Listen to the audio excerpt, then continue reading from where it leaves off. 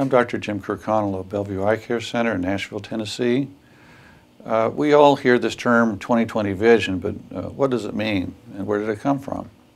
Well, there's a Dr. Snellen who invented this term 110 years ago, and we still use his terminology today.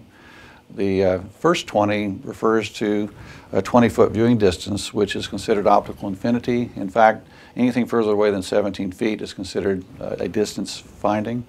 And the second number, 20, is the standard size of a certain letter, and acuity, or checking your vision, is considered a recognition task. You have to recognize what the letters are. And so from 20 feet, a 20 size letter is 8.75 millimeters tall. That's what it is. I didn't invent it. Now, if you see 20/40, that means that it has to be twice as big as that in order for you to recognize what it is.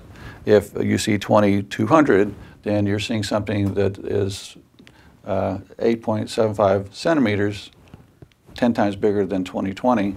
That's how big you have to have something to look at in order to recognize what it is. So the first number is the viewing distance on the top, and then you have the slash, and the second number is the size that the letter is. In Europe, they use 6 meters, but again, we're going to limit ourselves to what it is here in the U.S.